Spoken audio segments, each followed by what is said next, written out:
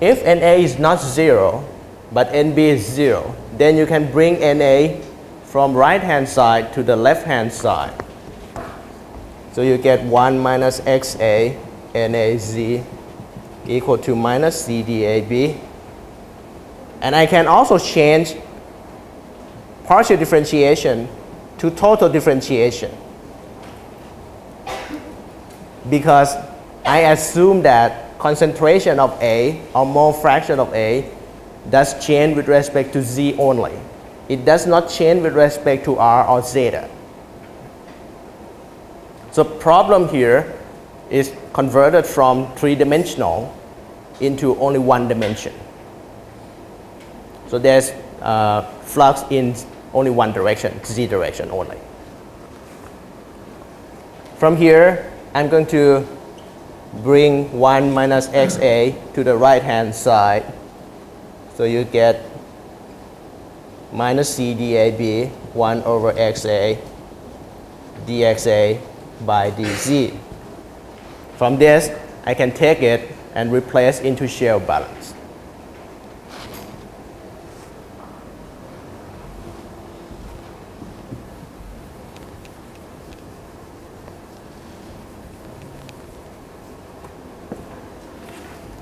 So from shell balance,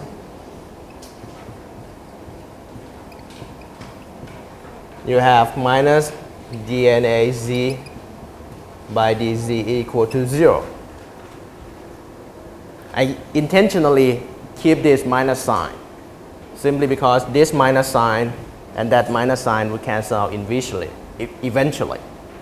So bring that here. You get d by dz of C dAb 1 minus Xa dxa by dz equal to 0.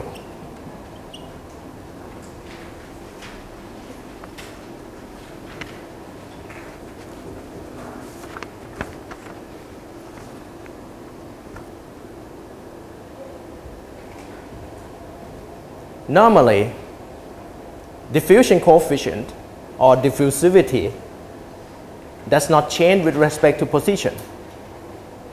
So it is constant in this case. We can take it out.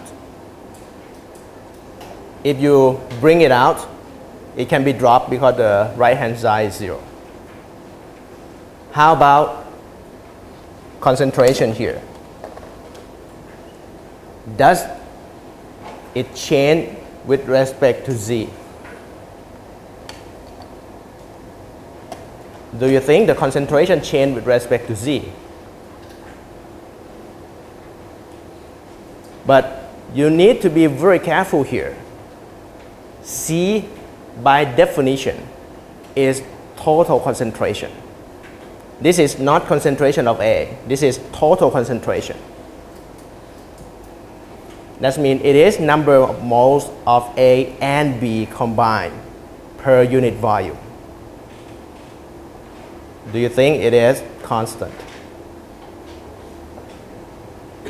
As I said, whenever you have the system which is vapor or gas, we can normally assume the ideal gas law. From ideal gas law, PV equal to nRT. So N over V equal to P over RT. N is mole, V is volume, right? So this is mole per volume. What is this number? Is it C? If you use ideal gas law, as long as if you use total pressure and temperature of the system, the number of moles under this ideal gas law is supposed to be mole of everything combined. If you use partial pressure of A, then N here is supposed to be Na, right? So if I use total pressure here, total number of mole divided by volume is basically our total concentration, C. So is it constant? Does it change with respect to position? No, because R is constant. Pressure, does pressure change with respect to Z?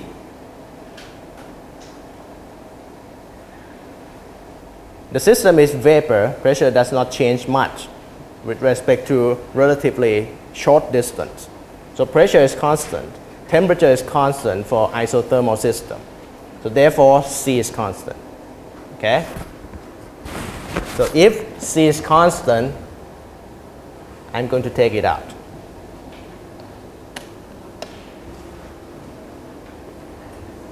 Once you took it out, it can be dropped because the right-hand side is 0. So integration, first integration, you get 1 over 1 minus xa dxa by dz equal to constant C1.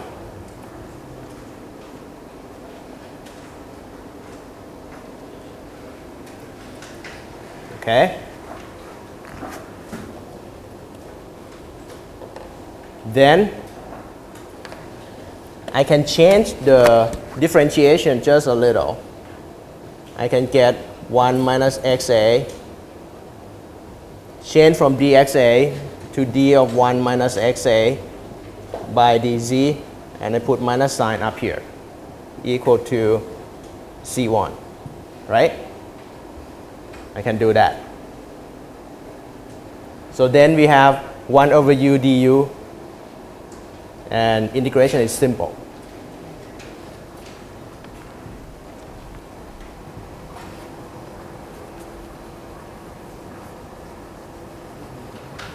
So if you take an integration, you get minus logarithm of 1 minus xa equal to C1 times z plus another constant C2.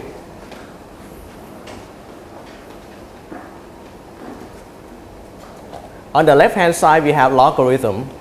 So therefore, it is more convenient to determine or to say that C1 here can be thought of as logarithm of another constant K1. C2 is logarithm of minus of K2. As long as K1 and K2 are constant, I can do that. And minus sign here are put there so that this minus sign can be dropped. So if you take the combination of this, you get 1 minus xa equal to K1 power of z times K2.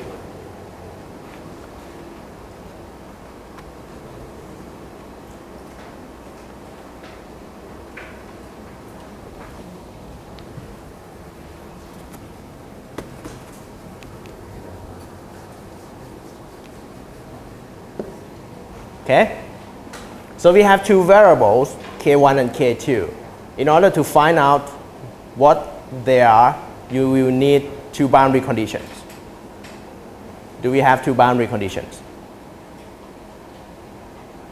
So boundary condition is supposed to tell you concentration or mole fraction of A at one particular position. So we look for boundaries. Boundary of the system, we have one boundary here at Z1 and another boundary at Z2. Okay? Do we know concentration of water at this particular point? Yes, we do. You can calculate it using thermodynamics. But remember, right now, our system is vapor. Concentration in this equation is concentration in vapor phase. That means the concentration at this particular point is supposed to be defined based on vapor phase. Okay? How can we find or how can we determine concentration of vapor right above the liquid surface? If you assume that vapor at this particular point is equilibrium with the liquid itself, then you can use thermodynamics 2 to calculate partial pressure, right? The mole fraction here, let's call it XA1. supposed to be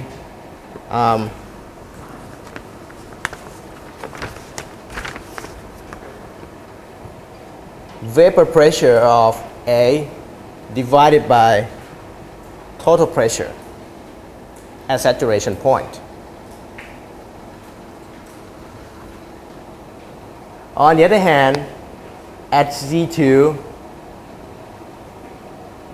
XA2 can be determined based on known concentration of A in this stream.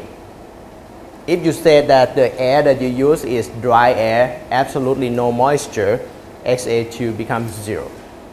Otherwise, you should be able to measure concentration in air stream. Okay? So we say that XA2 is supposed to be known number. So we have two boundaries. First, at Z equal to Z1, XA equal to XA1.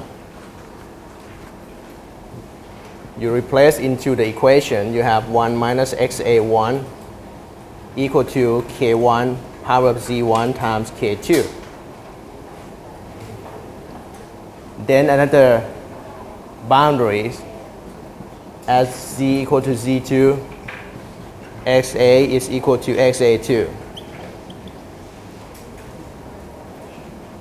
You end up with another equation.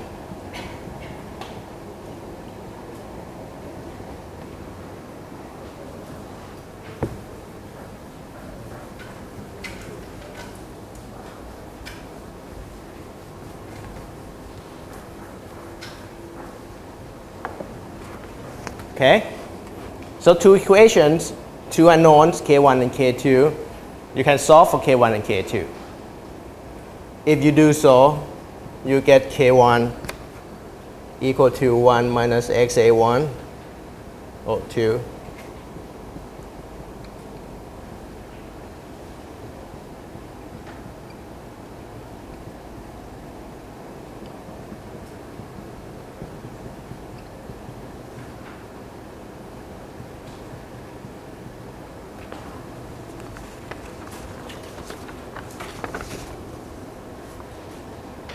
Bring K1 and K2 back to the equation here. You get the answer. From there, you get the concentration profile.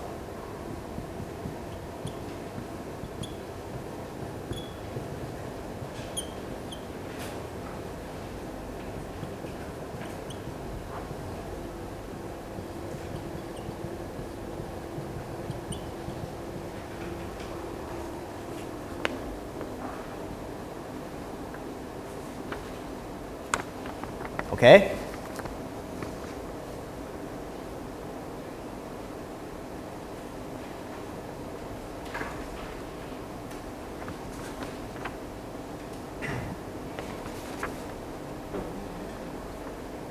Am I going too fast? No. Good.